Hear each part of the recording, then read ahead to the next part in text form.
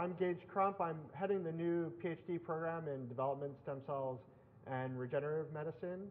And as part of this new curriculum, we've redesigned our courses, and we've done this boot camp in the summer where we really try to do an intensive experience for the new students coming into our program.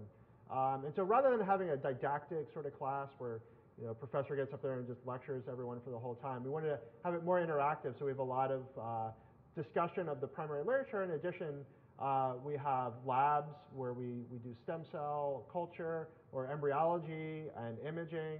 And also we have a poster session where small groups of students come up with new ideas to regenerate organs in our body using principles of developmental biology, but then kind of just brainstorming, coming up with wacky, crazy ideas that some may work, some may not, but just kind of stimulate the logical flow of how you would come up with a new strategy to induce regeneration.